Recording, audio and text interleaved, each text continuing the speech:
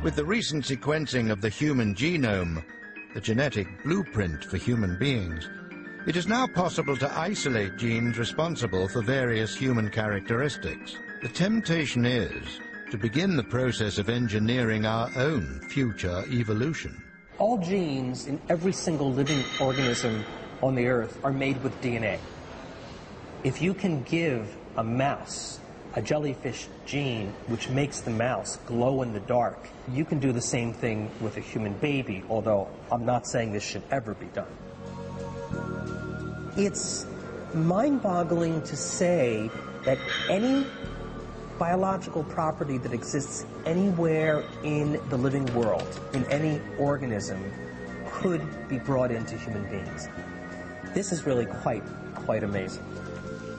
Scientists are partly to blame for the lack of knowledge, because scientists always want to keep things quiet. They're afraid that if people understood where this technology could go, they would completely freak out. No rational academic scientist will admit to wanting to find genes that are going to be useful for enhancement. However, it's going to happen as a byproduct of the Human Genome Project. And then the question becomes, we'll have the knowledge, will people use it? There are so many potential benefits, such as protecting people from genetically inherited illnesses.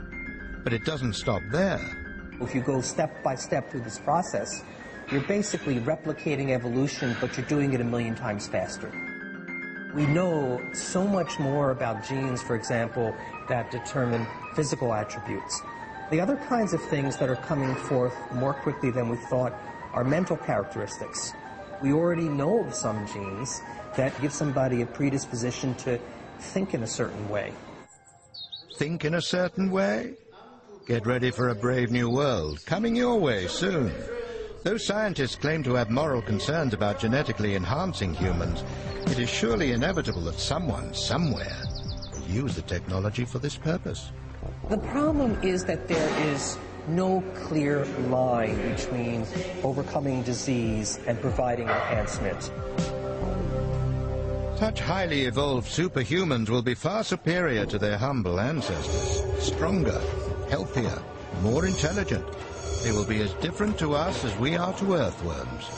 And if that's so, what's to stop them stepping on us? Scientists don't want to believe this, but anybody who studies genetics, you realize that